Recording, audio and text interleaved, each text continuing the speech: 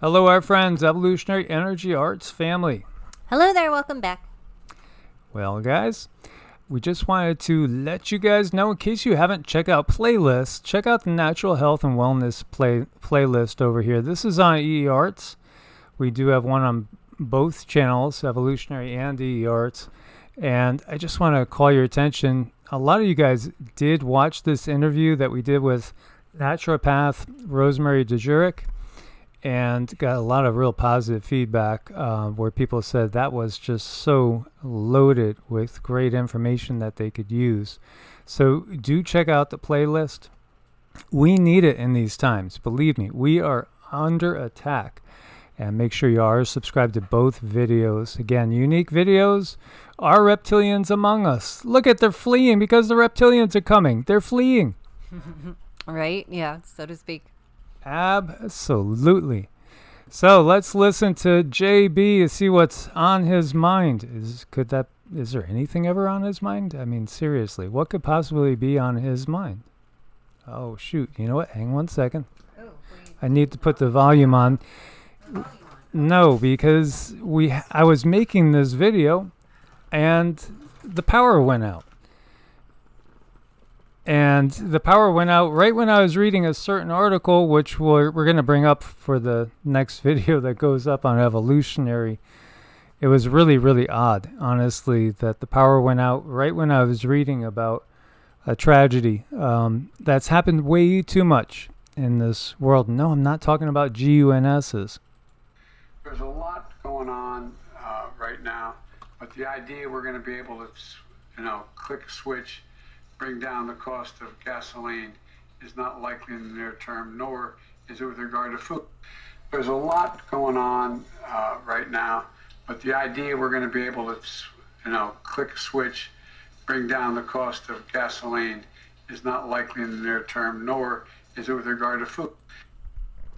So I think what he's trying to say is get used to inflation, and the food situation's not going to get any better. That sounds like it to me, yep. Sounds like that's what he's trying to say. Here we see U.S. policymakers misjudged inflation threat till it was too late. Is that what really happened? Some of us would beg to defer and say, it's all about a great RESET. And again, order out of chaos. It's the motto. It's the motto. As you see, a lot of people are really catching on to this. As you see this tweet, Gavin Newsom's California is shutting off water to farmers to save fish. Water to farmers is now below growing levels. It's going to cause devastation to their 2022 crops, as well as all related industries. Yeah. Does what we see make any sense? I think a lot of people are waking up and saying no. Doesn't seem to make any sense at all.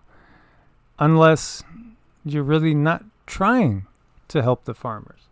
Unless you're really not trying to tame inflation. And help just the average person. Right. That's just something that's not on their agenda. This is really, really sad. I mean, this is epic. This is epic. And the first 50% of California's water flows out to the Pacific for fish and environmental purposes, something the Public Policy Institute of California verified in 2019. Water in California is shared across three main sectors. Statewide average water use is roughly 50% environmental, 40% agricultural, 10% urban. So, when you guys are looking at that, recognize, and there is going to be water rationing. It is already going into effect, and it's probably going to continue to get worse. And again, it boggles my mind that, you have Washington, the state of Washington, in some areas, or maybe it's all areas, where it's illegal to gather rainwater. Talk about just insanity. What is wrong with these people? I know. Are they going to go create a new rainwater police force? You can't put a bucket out under the gutter and catch rainwater. It's insanity unless there's just a bigger purpose underway. We've seen so many of these farms, and this was a poultry farm that supplies eggs to major supermarkets. And this is in Howard Lake, Minnesota. And this supplies the nation's largest supermarkets with 3 million eggs a day. And they had a devastating fire. Tens of thousands of chickens killed. Up to a couple 100,000. That's huge. And yet it's just a drop in the bucket with what we're seeing all across the planet in regards to the attack on the food supply. The food supply is under attack. People are waking up and recognizing this. I went to the store yesterday, and there was a real sweet, nice little old lady, probably 80, right behind me. And she just made the comment, I can't believe the prices. They just keep going up and up and up. She said, never in my life did I think I'd see this date. And she said, I think we're all going to end up starving. Yeah, I mean, it's really time to get that garden going. Yes. And over in LA, we see over $8 a gallon. Get ready for double digits. And some stations have already switched over to make the machines able to do double digits. Remember those crazy CONS piracy theorists warning about collateral damage of lockdowns? The V passports, supply chain issues, technocratic power grabs, high inflation, digital ID, CBDCs, and social credit systems. Well, those CONS piracy theorists have become realists. Absolutely. And isn't it funny? See a reply that isn't helping contributing to the conversation because you're in on it, Twitter. Because you're part of the problem. This is what we're recognizing. They're in on it. All these major corporations are in on it. And that's why you got the New York Times saying, do you know somebody that believes in CONS piracy theories? Well, we want to hear about it. Share what you know. What's your email? What's your name? Where do you live? Who's involved? And so what theories are they interested in? And did the internet help them deepen their understanding or involvement with this particular theory? In other words, did the wikis work? And if they came to reconsider the beliefs, how did that happen? So we could do more. How did this experience change the person involved or your relationship with them? In NAZI, Germany, there was a lot of people that told on other people. There was a lot of people that hid people, that their lives were in danger, or they were starving, or freezing to death. And they took them in and hid them in basements, in cellars, in root cellars, in all different places in order to save their lives. And there were some that would tell on them to get an extra loaf of bread, get a pat on the back, maybe a little cash. And that's just horrible, but that's the reality. And what really disturbs me is knowing that so many people have a system that they believe is going to come through. They think it's going to help them. And all of these people are their names and numbers and addresses, it's all just being collected for another entity to come along and just scoop them up. And I really wish things were not that way. And I do wish that there was somebody coming to help us. But no, I mean, it's got to be us. And we need to be very careful about who we're giving our information to. Who are we handing our power over to? We need to be keeping it for ourselves and our family. Who does number 1 and number 2 really work for? Well, it's not me and you. Right. That's for sure. Absolutely not. And that's just part of why we need to look to alternatives. 28 medicinal herbs you need to have in your garden. And absolutely, one of the things we got to get across, and when you look to these big prepper places that sell food, please read the label, because there's stuff in many of these. Yeah, sure, it might last 25 years in that bucket, but again, it's going to have stuff in there that's going to cause inflammation in your body.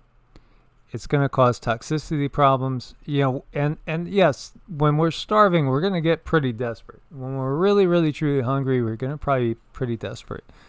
But more than ever, with the assault on our minds and bodies from all the different GMOs, the pesticides, the energy stuff that's all around us, those towers, those particles, those strange clouds, what's in your water. We did a video on EEARTS, and this is also going on EEARTS, and I hope you guys will read it. It's not getting much airplay, but then again, they don't want you understanding things like Qigong. They don't want you understanding things like natural alternative healing. You're taking major tools in their warfare away from them. If you know how to heal yourself with herbs, if you know how to work the energy of the body to benefit yourself. And so Cindy was channeling this particular 300-year-old Qigong master. And really what he ate in a day probably didn't even equate to a few hundred calories. And science would say there's no way he could keep living, but he did. But he did. And in this one, we were talking also about a yogi who was watched twice for 3 weeks. He didn't eat or drink. He shouldn't be alive, but he was. And actually, he was in better shape than most people in his 70s. He didn't drink anything for 3 weeks. Science says that you would die if that's the case, but science is wrong. Now, the average person eating Twinkies and McDonald's, yeah, you might die, because your body is just so toxic and poisoned anyway. But we have to learn how to just take what's out there by Mother Nature, especially when everything is going to get to be so expensive that really what's going to happen is they know people are going to come on their hands and knees and just look for their hands out. Because yes, Uncle Sam, Big Brother, he'll take care of you as long as you comply. And you're going to have to comply in areas that you might not want to comply. Or you might get desperate enough that you'll comply even though you know it wasn't really the right thing to do for you or for your family. I know. They're going to put so many people in a really kind of a peculiar situation. But if we start to prepare now, if we do what we can do now, that's really going to go a long ways in what they're trying to do to us. So just do what you can. I know a lot of us don't have a lot of room. We don't have the ability to make our gardens, you know, able to free or feed all of us, but we can do something. Absolutely. And growing stuff in old pots and pans and all sorts of things. I've seen our good friend David in UK doing that. He has stuff in cracked fish bowls in aquariums that other people threw out. He's turned them into, you know, plant growing miracles, and they're everywhere in his house. But hey, you wouldn't think it, but he could feed himself and get by just fine. Herbs are the building blocks for tasty, delicious meals. Again, think in terms of nutrition and not necessarily calories. Nutrition. So many people in our modern society, eating the standard American sad diet, have plenty of calories. In fact, you know, half the nation is obese. And yet, at the same time, the majority of people are nutritionally deficient. Just because you eat a lot doesn't mean you're getting all your nutritional needs. And the things that are the most nutrient dense tend to be the fruits and the veggies. And here again, the herbs can be used to heal. They could be used for so many things. From plants that cure headaches to ones that calm nerves, herbs are a ready-made medicine cabinet provided by Mother Nature that you can grow in the smallest space, even if you don't have an outdoor garden. So here's some. Oregano. We have a ton of it. It's growing like crazy in the back. And it is part of the mint family. As you know, this has powerful antiseptic properties. Can also use it to treat a number of stomach issues. And it's also anti-inflammatory. I mean, it's a very, very good plant, and it's not hard to grow at all. And then there's a chamomile. Very, very, very good for us, and it looks really pretty too. But it says just like oregano, chamomile has anti-inflammatory properties, and that's really what we're up against these days. It can help things with your skin and treat a variety of ailments from eczema to stomach issues and sleep. And chamomile smells amazing. You know, I had a chamomile patch in one of my gardens, and when I go out in the deck, it was just like the smell of the flowers would just hit me, and they'd put me in just this state of peace. Peppermint, we have a lot of that, and peppermint grows easy. We put in a few peppermint, like 4 peppermint plants last year, and now we have you guys have probably seen it. You know, I don't know, 6x8 square of it, something like that. That's knee high. Yeah, and I do have to trim it back because it is invasive, but boy, is it useful. And you know what it did? It drove so many of the bugs away. Yeah. So many of the bugs. Last year we were getting eaten alive working on the garden, and I don't think we have, 10-20% of the bugs we did last year. And of course, you could use it in tea. It's great for your stomachs. It's really good too to inhale it. Like if you could make it into essential oil, inhale that up, it just clears your sinuses right out. And also think about the pain-killing properties. This is a very powerful painkiller. And even things like, you've heard of Pepto-Bismol. Well, that helps with pain, and it helps your tummy. So you can just take in the peppermint and take care of it that way. And we have bay leaf as well. We have a big jar of that up on this shelf. It's useful and versatile, and it can be used for treating many ailments, I should say, from joint pain to skin issues. Again, antibacterial, antifungal. Rosemary, love rosemary. That's a favorite one. And again, rosemary is antimicrobial, anti-inflammatory. See, so many of these have those two properties, which are so key. And I'll tell you guys, when the computer was turned off, I was reading about this poor 36-year-old, perfectly healthy housewife, perfectly healthy, until she got something done. She got the ouchie, probably because the work was telling her she had to go get the ouchie, and she died. And so what did the autopsy show? Massive inflammation throughout the body. And that's why she died. And it was probably, again, because of the ouchie, if you know what we mean. Yeah, I mean, that's just so unfortunate and just really, really wrong on every level. And some research suggests that rosemary can actually help with some memory issues. Now, garlic will not only keep the vampires away, it's a blood purifier. Absolutely. It's an immune system booster, can help to regulate bodily functions like blood pressure as well. Great for parasites. And love me some dill in a tartar sauce. Good stuff. Yes, absolutely. And dill can also help with digestive issues. It's actually related to the carrots. I didn't know that.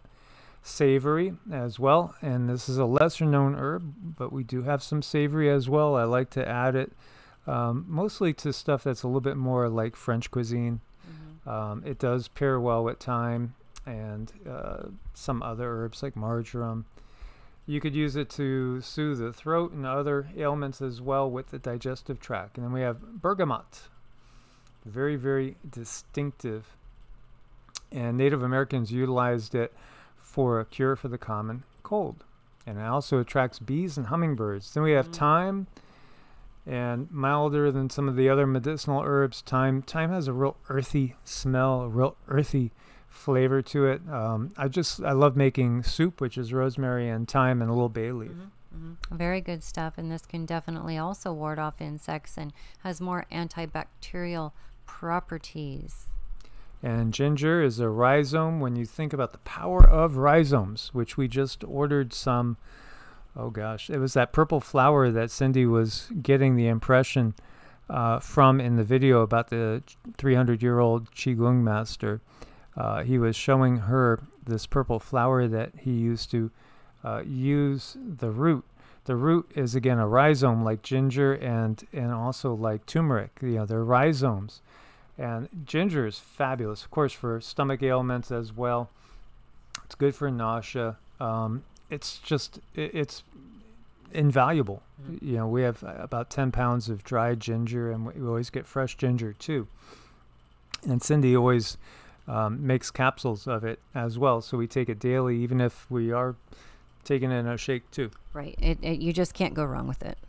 Nope. And basil is the king of herbs. I love basil with tomatoes, fresh mozzarella, a good balsamic vinegar and some fresh olive oil, some pink Himalayan sea salt. For me, that's dinner a lot of times. Basil's wonderful, and could also help with stomach issues as well. Lavender, and this is the one thing that surprised me last year, because I've had lavender before. I haven't had it here, and I've had it come back year after year, but it didn't come back here. But again, another antiseptic. It also, in case you don't know, definitely attracts the fairy folk. And we love the fairy folk. And it's beautiful, and it smells wonderful. Parsley can be used as a diuretic, also used to treat skin conditions, from skin lesions to cancer. Sage as well. This is a very valuable one. We sage all the time as a regular occurrence. And sage, when we talk about smudging sage, it will drive away all sorts of entities. They just have to leave when you use sage. And if you do it, especially using an intention, maybe calling on the archangels or some other benevolent being to aid you in clearing out negative energies, it's wonderful. But it's also great in food. Again, people use it with poultry. Also use it in just like a veggie soup. But also, it's good for scratchy, tender, sore throats. Fenugreek as well. You will see it in some Indian cooking. It does have promise in regulating blood sugar. They also use it in imitation vanilla, but I buy the real natural stuff too. We never buy imitation anything. No, we don't. There was a lady in front of me in the grocery store, and she was also probably in her 80s, and she asked the lady behind her, "Oh, sweetie, can you reach over and get me a Diet Coke?" And I wanted to just lecture her on the dangers of diet soft drinks, but I thought I don't want to be that pain in the butt in the line, at the food store that's lecturing everybody on stuff. Well, it's difficult because once you become aware, you know how poisonous that is to the body. So it's hard to not say things sometimes, but you got to. Yeah, and plus, like, I used to always tell my mom, and she'd say, well, I've lived this long, and, I've done okay already. Mm-hmm. She would, yep. Yeah, that's just the way she was. So this one, we have borage. And medicinal uses can help regulate cortisol levels. Fennel, distinctive. Most definitely pairs well with fish again. It's got an anise-like flavor, kind of like a licorice type thing. Highly nutritious. It can regulate blood pressure, improve digestion as well. Tarragon. Tarragon, that goes well with savory as well. I'll combine those two sometimes in an omelet. And it's got a nice, delicate, slightly licorice taste to it. Can stimulate appetite and treat problems with digestion. Then echinacea is a powerhouse, as you guys probably know. It can reduce internal infections. An injection can help even treat hemorrhoids. And you can also use it to heal and clean sores and skin inflammation. Now, they say there's not a lot of evidence that it helps with colds, but I mean, gosh, it's been used since time immemorial. Feverfew, given the name, shouldn't surprise you. It's good for treating fevers. Can also help with migraines, inflammation, menstrual clamps. Oh, that sounds painful. And to relieve gas and bloating. That could be painful too. Lemon balm. This is another one that seems to get the insects to... Some of the insects that are annoying ones to take off and leave. But it's the same thing with lemongrass. That can also drive away. And lemongrass is great in like Thai cooking. And so this one also will attract honeybees. Can help with, perhaps with benign heart palpitations and help on the skin as well with cold sores. St. John's wort's another powerhouse. Can help to relieve depressive disorders, including bipolar, and impacts serotonin levels. Nettles, and Rosemary was always saying, nettles, nettles, nettles. They're delicious in soup, salads, and pasta. Marvelous on pizza or in warm grain salad. Basically it's kind of a weed that can grow kind of anywhere. Can also help with anemia, gout, skin disorders, urinary issues, arthritis, joint pain, kidney stones. Burdock. And it does wonders for the skin, helps with eczema and psoriasis as well. And wormwood. Wormwood's a big one too for anti-parasitic, antibacterial. Can help lower fevers, ease depression. And then we have motherwort. And this is a member of the mint family. Can help with cardiovascular issues like heart failure, irregular heartbeat. Can also alleviate menstrual pain. Can bring on menstruation and ease symptoms of menopause. Catnip. Not only do cats like it, but it can also calm nerves and also the stomach. Can use it to ease painful menstrual cramps. Can also help with headaches and fevers. So that is those. And by the way, there's a list here of 20 edible flowers that you could grow in your garden.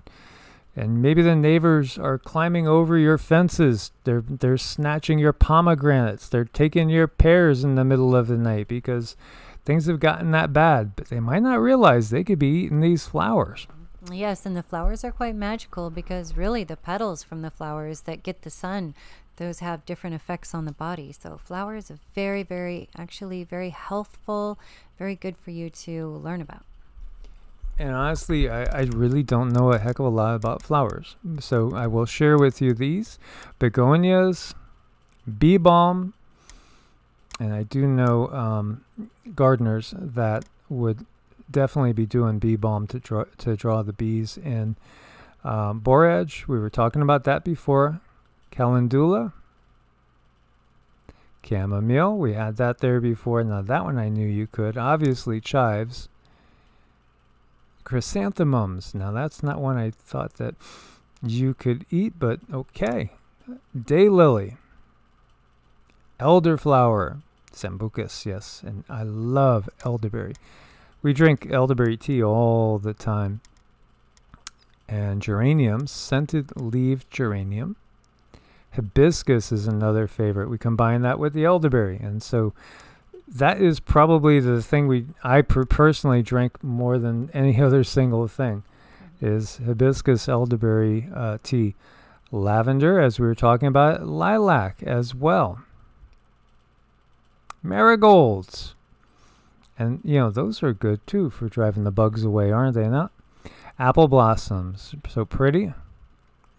Nasturtium. Anise hyssop. Rose, most definitely rose water is something that you'll see in some Indian cooking, most notably desserts. Squash blossom.